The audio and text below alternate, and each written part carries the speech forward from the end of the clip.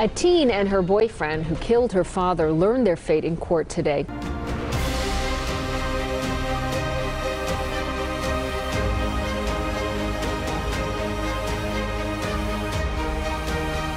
In the realm of unthinkable tragedies, a chilling phenomenon has emerged. It had pieces of my mother's brain stuck to it. I killed John. This is a dark reflection of innocence corrupted and lives shattered. Picture a scenario where the guardians or parents become the targets of violence by the ones they are supposed to protect. This unsettling reality confronts us with the harrowing truth that children, those entrusted with care and protection, can become perpetrators of unthinkable acts. How could such a horrifying betrayal of trust occur? Join us as we find answers to this question. I am sorry for taking our parents and our sins. I wish I can take it back, but reality is that we can't.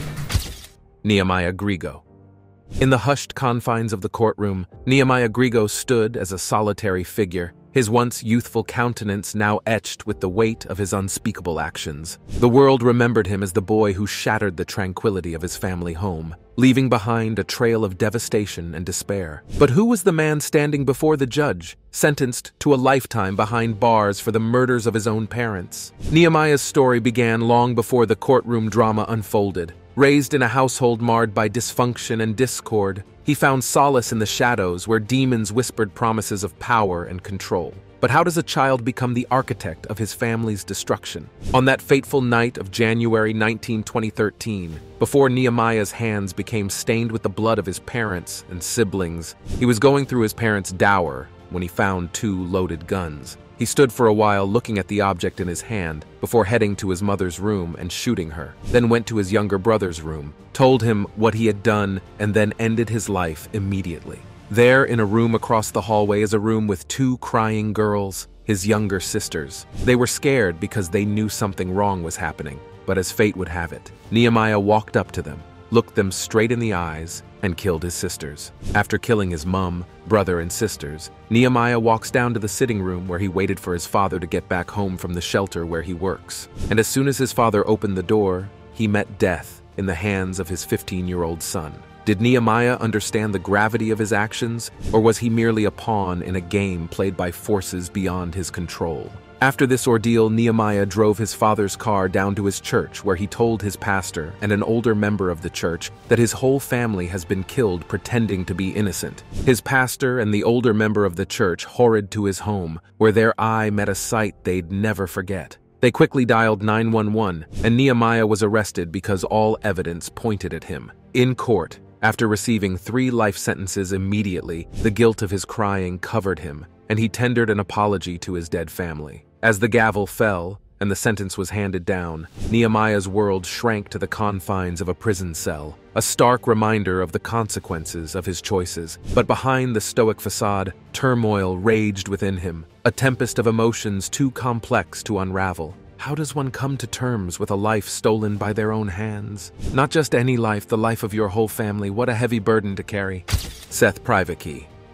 The disturbing tales of Seth Privacki is a bold example of how the words of a parent can trigger a ticking bomb no one knows about. In the annals of crime, some stories etch themselves into the collective consciousness, leaving behind a trail of unanswered questions and shattered lives. One such is that of Seth Privacki. Seth killed his whole family in just one night out of resentment and anger. On that fateful night in November 29, 1998, he had a heated argument within his father, and out of anger his father told he isn't loved and they do not want him. After saying all these, Seth's father left home to pick his grandfather, while Seth went upstairs, overdosed on LSD. While the effect of the drug started setting in, he took his father's gun, went downstairs where his brother was watching TV, and shot him in the head. While not feeling guilty, he waited for his father and grandfather to come in, and he shot them too. The only family remaining alive was his mother, who was in the bathroom washing herself clean for the night. What would he do? Will he have to end the life of his mother too? Well, he did just that. Few hours after he was done killing his family, his brother's girlfriend, April Boss, came visiting, and without a second thought, he took her life too. Finally, the effect of the drug he took started wearing off, and guilt came running down his spine. But it was too late, and he couldn't turn back the hands of time. He called his friend, Stephen Clayton Wallace, to come help take care of the scene, and he did, or at least he tried to. Because in the process of trying to clean the mess, April's parents walked in as she wasn't picking her calls, and their instinct felt something was off. Immediately, they called 911 and Seth was arrested. But what drives a son to extinguish the lives of those who brought him into this world? Was it simmering resentment, buried deep within the recesses of Seth's psyche? Or perhaps it was a momentary lapse of reason, a fatal convergence of anger and impulse? These questions linger, haunting the minds of those who dare to delve into the abyss of Seth's mind. As Seth stood before the judge, his fate sealed by the verdict of the jury, what thoughts raced through his mind? Did he grapple with the enormity of his actions, the irreversible damage he had inflicted upon his family and himself? Or did he retreat into a realm of denial, refusing to acknowledge the gravity of his crimes? Well, he showed no remorse in court as he wore a face that lacked any expression. Today, Seth is dead, not because he got a death sentence, but because he attempted to escape from prison on July 2021 during a botched prison escape. He died the same way all his victims died, a shot in the head. Sierra Hayseth. In a quiet suburb where picket fences lined the streets and neighbors exchanged pleasantries, lurked a chilling tale that would send shivers down the spines of even the most hardened souls. Sierra Hayseth, a name once whispered with admiration, now echoed with dread and disbelief. Sierra's story was not one of rags to riches, but of a descent into the depths of darkness. Born into a seemingly normal family, she was nurtured with love and care, his future brimming with promise. Yet somewhere along the path of adolescence, the shadows began to consume her. It all started in 2011 when her parents divorced, and she was the center of it all. Following the child custody battle, her father won, and she started staying with her father. As she grappled with the loneliness and emotional tremor of her parents' divorce, she met the love of her life, Aaron Guerrero, who became the sunshine in her cloudy life. Shortly after that, her father noticed her romantic life and her plan to run away with Aaron, and he shunned her to stop talking to him. Daniel Halseth wanted to come between her happiness, and she didn't want that. To make their plan work, her father had to leave the picture, and for good. On the 9th of April 2021, Sierra and her boyfriend stabbed her father 70 times, stole some money from him, and ran away into the sunset to begin their happy ever-after journey. But as fate would have it, on the 13th of April 2021, just 4 days after they eloped, they were caught by the police for deboarding the light rail with no ticket. While they were under arrest, videos of them cheerfully admitting to the murder was found in Sierra's phone, and they were arrested and given life sentences with the possibility of parole after 22 years. How do you think Sierra would react to this? Well, she showed no emotions and wasn't sorry for her act. Zachary Davis. Zachary Davis was a troubled teenager whose life took a tragic turn when he committed matricide, killing his own mother. It had pieces of my mother's brain stuck to it. Born into what seemed like an ordinary family in a suburban neighborhood, Zachary's upbringing birthed the darkness that would eventually consume him. Reports suggest that Zachary's relationship with his mother was tumultuous, marked by conflict and tension. While the exact motives behind the killing may never be fully understood, it is believed that a combination of mental health issues, family dynamics, and perhaps even external stressors contributed to his actions. Like many adolescents grappling with mental health challenges, Zachary's struggles likely went unnoticed or untreated until it was too late. The stigma surrounding mental illness often prevents individuals from seeking help, and in Zachary's case, it may have exacerbated his feelings of isolation and despair. One fateful night, he went into his mother's room and hit her 20 times with a sledgehammer, and quickly went into their gaming room, soaked his clothes in alcohol, and set it on fire. Now Zachary had a brother, and like the other kids, he had wanted him dead too. But his plan was to create an accident scene where the police would think his mother and brother died in the fire, and he survived. But unfortunately for him, he shut the game room, and the fire didn't spread as he thought it would. But it woke his brother Josh up, who ran to tell his mother the house was on fire. But upon getting to her room, he found he was gruesomely killed. He called 911 and the police arrested Zachary. During his trial, he excitedly detailed how he killed his mother, and how, if he was given another chance, he would kill his brother too. Well, this right here is obviously a mentally disturbed 15-year-old. But that didn't stop the jury from giving him a well-deserved life sentencing. Sarah Johnson.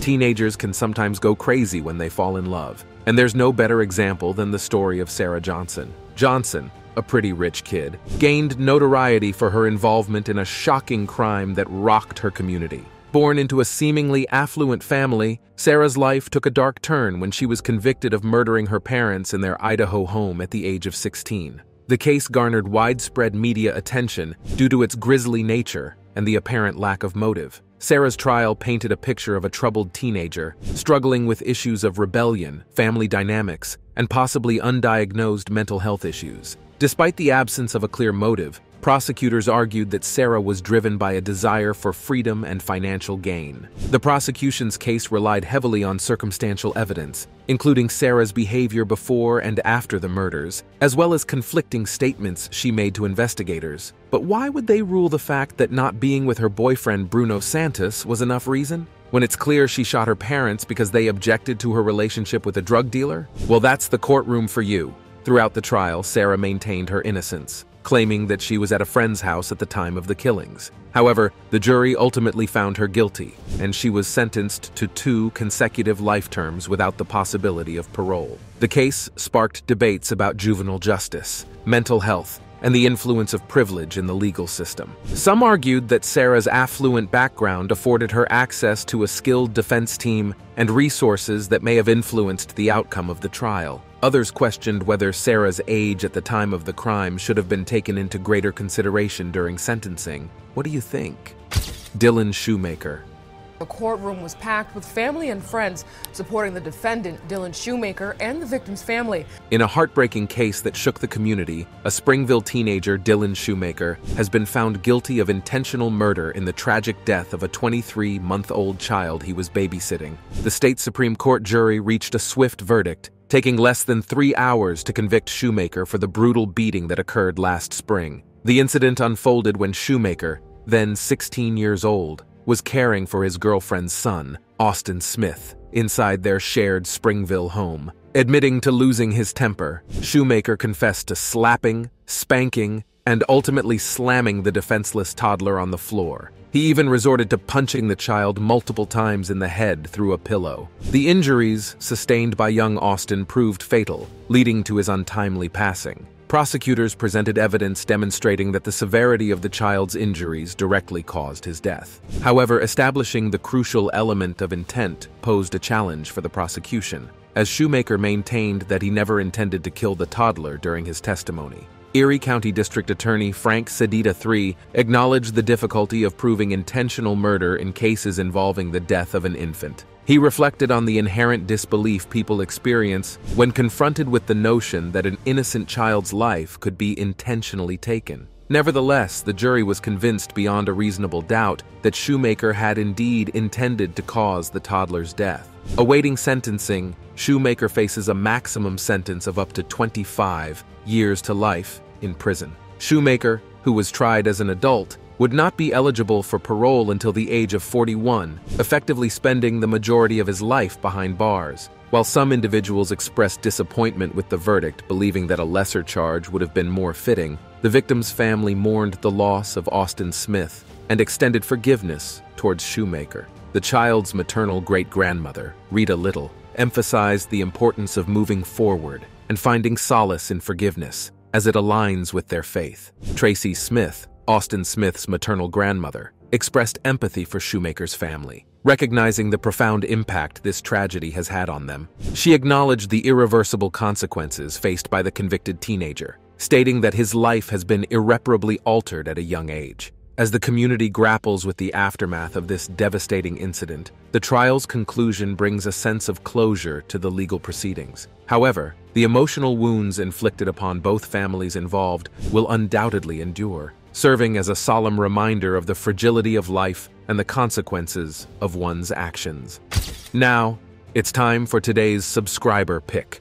In a cramped courtroom, tension hung thick in the air as the judge delivered the verdict. The accused, a nervous teenager, sat frozen in his seat, his heart pounding in his chest. The sentence hit him like a sledgehammer, life in prison. Panic surged through him like a tidal wave, drowning out reason. With a sudden surge of adrenaline, the teenager bolted from his seat, darting towards the nearest exit. Eyes wide with desperation, he intended to push past startled bailiffs, his only thought to escape the suffocating grip of justice. Rhetorical questions raced through his mind. How could this be happening? Was this really his fate? But before he could move further, he was caught by the court police. Freedom proved elusive as strong arms closed in around him, pulling him back from the brink. In that fleeting moment of defiance, he was not just a criminal, but a scared and desperate child, clinging to the last shreds of hope. As he was dragged away, his anguished cries filled the courtroom, a stark reminder of the fragility of youth in the face of harsh reality. Tell us in the comment section, what do you think about teenagers getting life sentences? Tyler Hadley.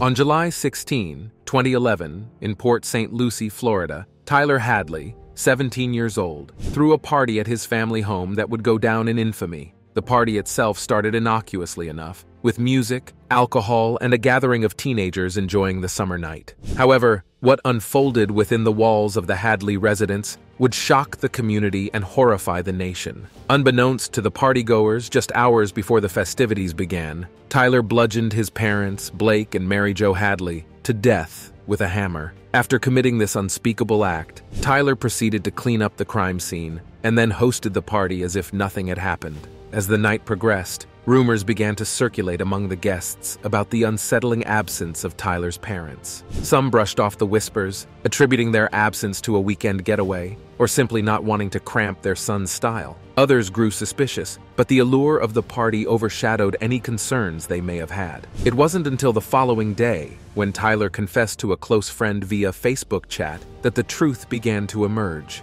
In a chilling message, Tyler admitted to killing his parents and expressed his desire to throw a party before ending his own life. Horrified, the friend immediately contacted the police, who arrived at the scene to find Tyler visibly disturbed but cooperative. The discovery of the bodies sent shockwaves through the community, leaving friends, neighbors, and classmates grappling with disbelief and horror. How could a seemingly ordinary teenager commit such a heinous act? What drove Tyler to murder his own parents in cold blood?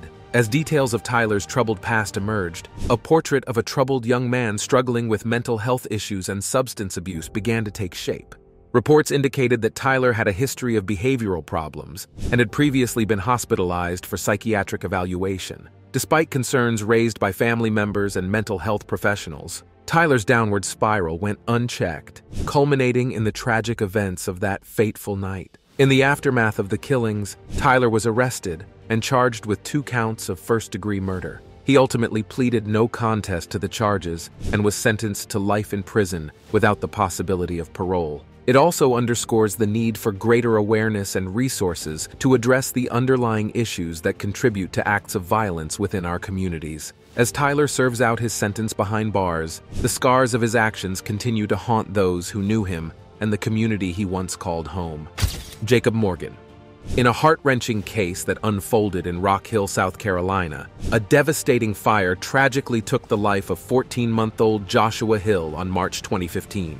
Jacob Matthew Morgan, a 17-year-old autistic boy, openly wept in court as he pleaded guilty to starting the blaze that claimed his toddler half-brother's life. The courtroom was filled with raw emotions as Morgan's family stood by his side, vehemently proclaiming his innocence. Julie Hill Dover, Morgan's mother, passionately declared her son's innocence, stating, "We have always believed in his innocence. Because we know our son, we know the evidence against is horrible. But I know in my heart that my son, my oldest son, is innocent." She emphasized the strong bond between Morgan and his late brother, expressing that all Morgan ever wanted was a brother, and the time they had together was far too short. The tragic incident occurred when Morgan was left to care for Joshua by his mother and stepfather, Mike Hill. According to Morgan's parents, he was asleep when the fire broke out, and they argue that he was prevented from re-entering the burning home by neighbors who held him back. However, Deputy Solicitor Willie Thompson contended that Morgan's actions, such as waiting outside the home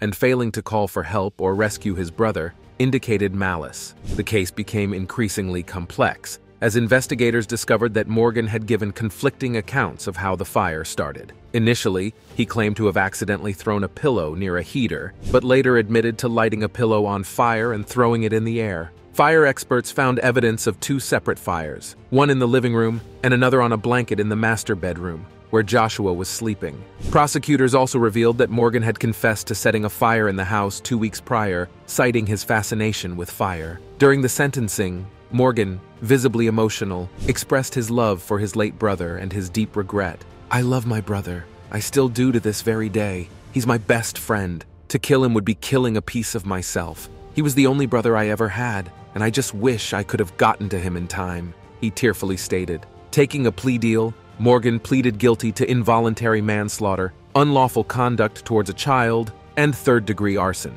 The murder charge was dropped. He received a 5-year sentence for involuntary manslaughter and a 10-year sentence for unlawful conduct towards a child. The sentences will run consecutively, resulting in a total of 15 years in prison. Additionally, Morgan was given a 15-year sentence for arson, but this was suspended, and he will serve 5 years on probation. Following the hearing, Mike Hill defended Morgan, emphasizing his son's compassionate nature and the difficulties he will face in prison. He shared a touching anecdote, recounting how Morgan called his mother at work in tears when a newborn kitten fell ill, showing his sensitive side. Morgan's defense attorney acknowledged the challenging nature of the case, describing Morgan as a very gentle soul. As the courtroom emptied, the tragedy left a lasting impact on everyone involved. The loss of young Joshua Hill serves as a solemn reminder of the devastating consequences of that fateful fire, while Jacob Matthew Morgan's tearful plea and subsequent sentencing evoke a profound sense of empathy and compassion. Daniel Petrick. This next murder case showcases the tragic consequences of video game obsession. In a shocking story that unfolded in Northeast Ohio, a teenager named Daniel Petrick was convicted of a heinous crime. On October 20 o'clock, Petrick shot his parents after they took away his beloved Microsoft game, Halo 3. The judge presiding over the case noted that Petrick's intense fixation on the video game might have blurred the lines between the virtual world and reality, leading him to believe that death was not real.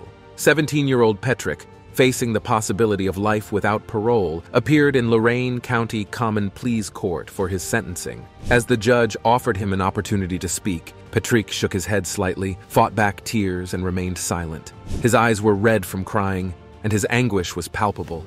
Mark Petrick, Daniel's father and the survivor of the tragic incident, pleaded with the judge to show leniency, highlighting his son's remorse and constant reminders of regret for killing his mother. "He's told me that many times," Mark Petrick said, emphasizing Daniel's sorrow over his mother's death. The father shared that Daniel often expressed how much he missed his mother, a poignant reminder of the irrevocable loss they all endured. Despite Mark Petrick's impassioned plea, his son's remorse was disputed by the prosecution, who argued for the maximum sentence. The courtroom was filled with Petrick's family members, including his sister and grandfather, who attended the hearing in Elyria, situated approximately 20 miles southeast of Cleveland. Tears were shed as the gravity of the situation weighed heavily on those present. The defense, in an attempt to mitigate Petrick's culpability, cited his young age and addiction to the video game as factors that diminished his responsibility. However, the court recognized the severity of the crime and the devastating impact it had on the Petrick family.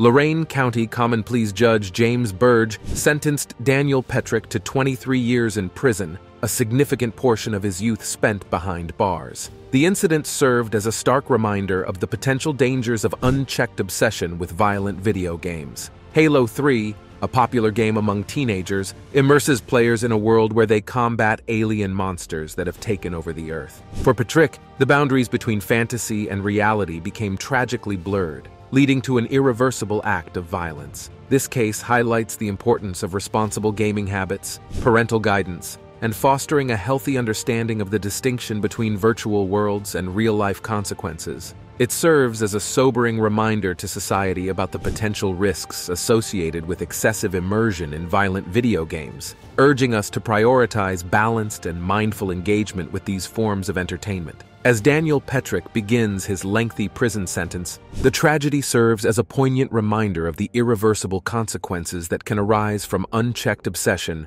and the desperate need for responsible and informed choices within the gaming community. Jake Evans.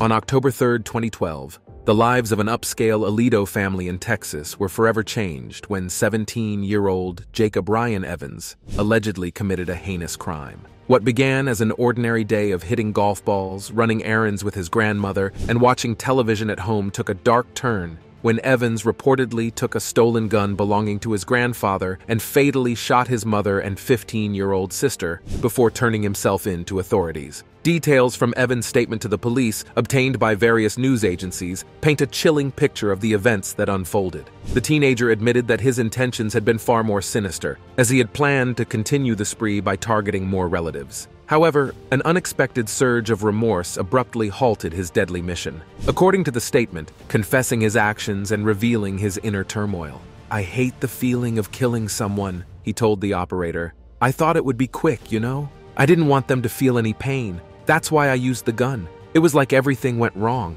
In a subsequent statement to the police, Evans disclosed that he had watched a remake of the horror movie Halloween, wherein a character kills his family without remorse. He believed that the experience would be similar for him. Authorities confirmed that Evans's father was out of town during the tragic events. In a harrowing admission, Evans expressed remorse and declared his decision to cease the cycle of violence. "I know now, though, that I'm done with killing," he wrote. "It's the most dreadful and terrifying thing I will ever experience, and what happened last night will haunt me forever." The devastating tragedy that unfolded in the Evans family home serves as a stark reminder of the unimaginable horror that can arise from within seemingly ordinary lives. It raises profound questions about the factors that contribute to such acts of violence and the lasting impacts on both the victims and the perpetrator's own conscience. Thank you for watching this video. See you in the next one.